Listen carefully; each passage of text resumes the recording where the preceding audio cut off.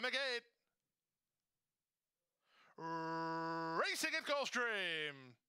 Good start inside for Census, who goes looking for a lead. Oil Colony has speed, and Tons of Gold won't be far away. Sent between horses, Mo's Had Enough alongside Exaclon, and the trailer is Tactician. They link up with the main course and head to the opening quarter station. And Census and Amisael Jaramillo have now moved through to lead the 3 parts of a length. Oil Colony on the outside is second. Mo's Had Enough is third. Tons of Gold is now fourth. Then comes Tactician. He's improving nicely toward the inside. And Exaclon is back last of all behind a 22-4 opening quarter. They head past the half-mile point, and the leader is Census. In front by a length and a half, Oil Colony second, Mo's Had Enough third.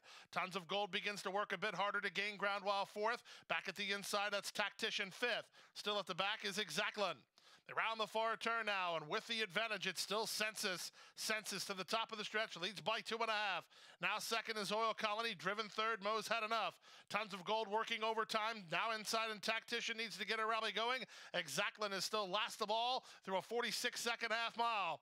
Off the turn in the stretch drive, Census turns for home with the lead. Mo's Had Enough angles for racing room and comes after the leader. Oil Colony down the center, and Tactician figuring it out late. Deep stretch, still many chances here. Tactician's going to try to split horses. Mo's Had Enough is up for the lead. Tactician coming on. Mo's Had Enough and Tactician. Mo's Had Enough. Mo's Had Enough has enough. And he beats Tactician by a neck. Closer for third, Census or Oil Colony in 126-4.